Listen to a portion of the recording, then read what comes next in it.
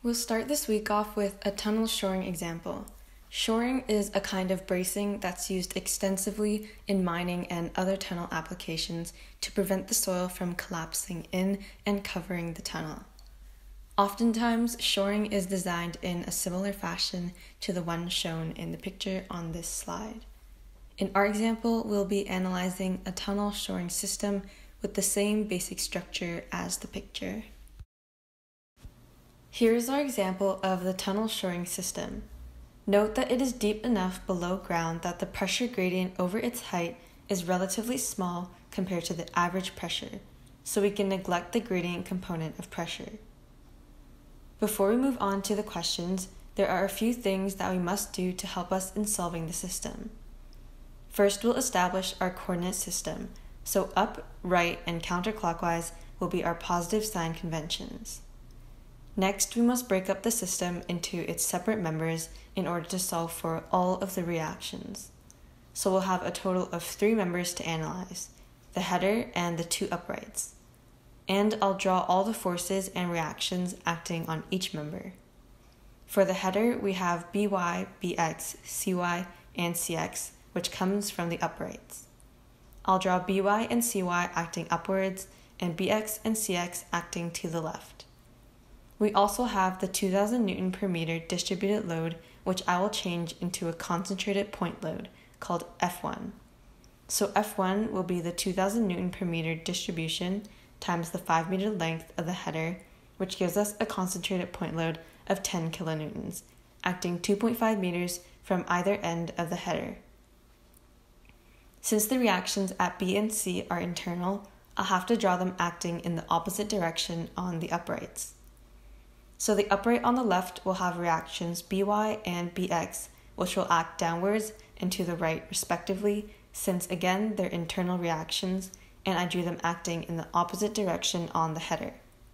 We will also have Ay and Ax, and I'll assume that these will act in our positive directions.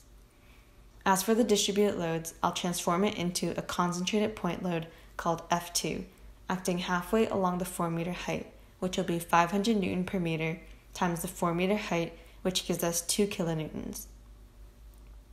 And finally, for the upright on the right, we will have reactions Cy and Cx, which will act downwards and to the right respectively. Again, they are internal reactions, so they will act opposite to how I drew them on the header. We will also have Dy and Dx, and I'll assume that these will act in our positive directions. As for the distributed load, I'll transform it into a concentrated point load called F3, which will have the same magnitude as F2 of 2 kilonewtons, but this time it will act to the left. The first question is asking us what are the vertical loads that the uprights must carry. Here we'll be solving for the upward forces By and Cy, so we can analyze the header by itself. I'll start by solving for Cy first, and then use a force balance in the y direction to solve for By. Taking the sum of moments about B, we get the sum of m about B equals 0, which will be negative 10 kilonewtons since it will act in the negative clockwise direction, times its normal distance to B of 2.5 meters, plus Cy since it will act in the positive counterclockwise direction, times its normal distance to B of 5 meters. Rearranging the equation for Cy, we will get a value of 5 kilonewtons. Now for the sum of forces in the y direction, the sum of Fy equals 0 will equal By minus 10 kilonewtons from F1 plus Cy, which we just found to be 5 kilonewtons. Rearranging for By, we get a value of 5 kilonewtons. Alternatively, we could have solved for the forces By and Cy using our intuition. We can see that there is the point load F1 acting downwards at the center, and By and Cy are 2 forces acting at equal distances to F1 on either ends of the header. Since the system is in equilibrium, we know that By and Cy must act upwards and have the same magnitude to support the header. So we can simply divide the 10 kilonewton force in 2 and get the forces of By and Cy which will be 5 kilonewtons each. Part B of the question asks, what are the horizontal loads that act on the ends of the uprights? Here we'll just be analyzing the uprights and solving for the reaction AX, BX, CX, and DX. For now, we'll just focus on one of the uprights, so I'll analyze the one on the left. Taking the sum of moments about A, we get the sum of M about A equals 0, which will be negative BX since it will act in the negative clockwise direction, times its normal distance to A of 4 meters, minus 2 kilonewtons since it will also act in the negative clockwise direction, times its normal distance to A of 2 meters. Rearranging for BX, we get negative 1 kilonewton. Since we got a negative value, that means that our assumption of BX acting to the right was incorrect, so it will actually be acting to the left. Now to solve for AX, we will use the sum of forces in the x direction. So the sum of Fx equals 0 will equal negative 1 kilonewton from BX plus 2 kilonewtons plus AX. Rearranging for AX, we will again get negative 1 kilonewton, which tells us that our assumption of AX acting to the right was also incorrect. So AX will be acting to the left. Since the system is symmetrical, we don't have to perform calculations again to solve for CX and DX, because their magnitude will be identical to AX and BX, but acting in the opposite direction. So we can say that CX and DX are both equal to positive 1 kilonewton, since they will act in our positive x direction. Moving on to part C, what are the horizontal and vertical reactions at the base of the uprights? In terms of the horizontal reactions at the base of the uprights, we already found these to be negative 1 kilonewton for AX and 1 kilonewton for DX.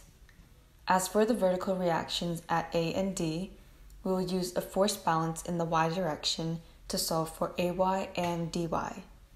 To solve for AY, we'll analyze only the upright on the left.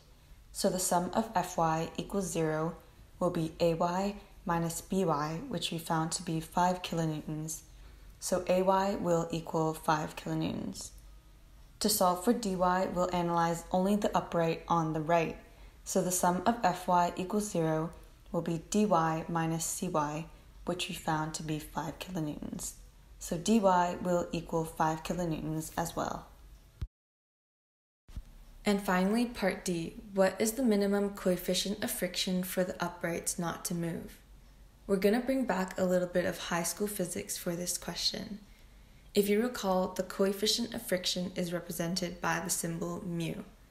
The equation that uses mu is the force of friction, which is equal to mu times the force of the normal or the perpendicular force.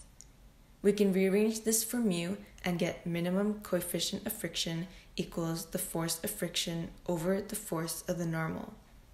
Using the reactions at the base of this upright, we get the minimum coefficient of friction equals 1 kilonewton, the horizontal reaction, over 5 kilonewtons, the vertical reaction. This gives us a minimum coefficient of friction of 0.2. To summarize everything in this problem, the first few questions, A to C, were basically asking us to solve for the horizontal and vertical reactions at each connection, A, B, C, and D. Using our equations of equilibrium, we were able to find all these reactions with AY, BY, CY, and DY being 5 kilonewtons. We also found that AX, BX, CX, and DX shared the same magnitude of 1 kilonewton, but AX and BX are acting to the left, while CX and DX are acting to the right. And in part D, we found the minimum coefficient of friction by analyzing one of the uprights, but it's the same for both because it's symmetrical, and so the minimum coefficient of friction at A and D is 0.2.